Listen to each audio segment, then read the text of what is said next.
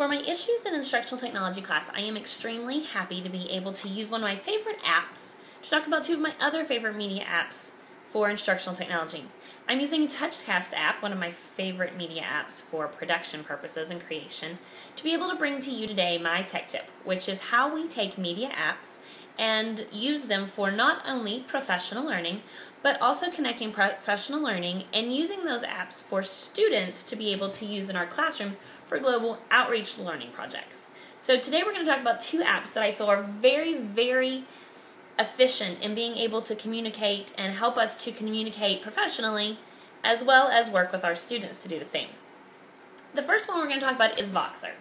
It is an instant voice messaging app. It allows you to use voice, text, and photo images. It is a free download and it is able to be downloaded on both iOS and Android.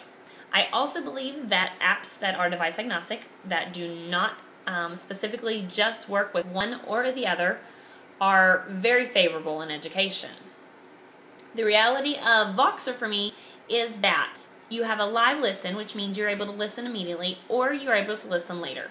Because we do not all have the same professional learning times, the professional learning schedules, nor are students always in the same classes or in the same time zones as people that they're learning with.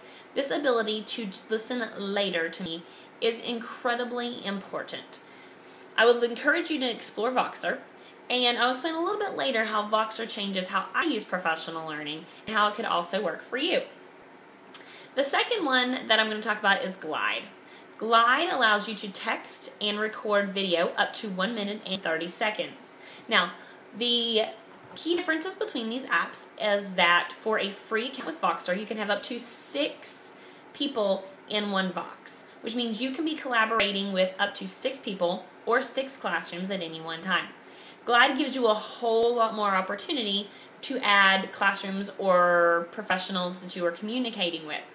Voxer does not have a limit per se that I have found on time, whereas Glide does limit each snippet to 1 minute and 30 seconds. Depending on what it is you're looking for, perhaps that 1 minute and 30 second short snippet is going to be far more effective for your professional learning.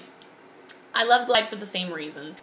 Device agnostic. You can find Glide on both Android and iOS.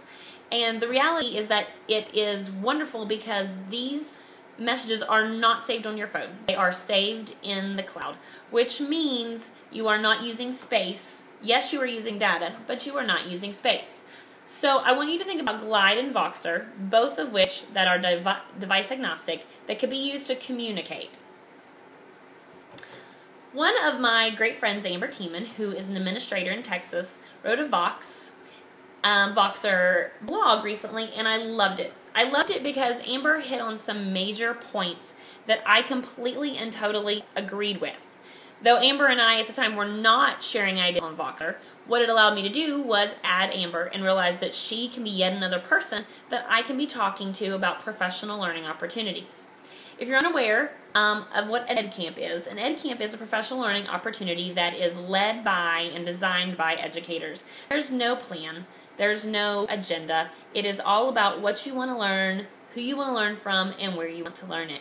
So Amber actually wrote this blog on Voxer being this EdCamp that she essentially had on her phone because she was illustrating how she was able to connect with people across the country who were able to provide her really great professional learning opportunities and build within her things that she had before only seen as an opportunity to do when she was actually attending events.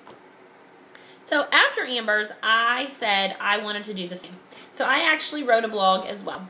So you can actually go and find this blog. The blog is called Breaking Down the Walls of the Classroom, but it's about these 2 social media apps that change the face of how we learn. So I'm able to learn with professionals around the globe. Students are able to learn with classrooms around the globe.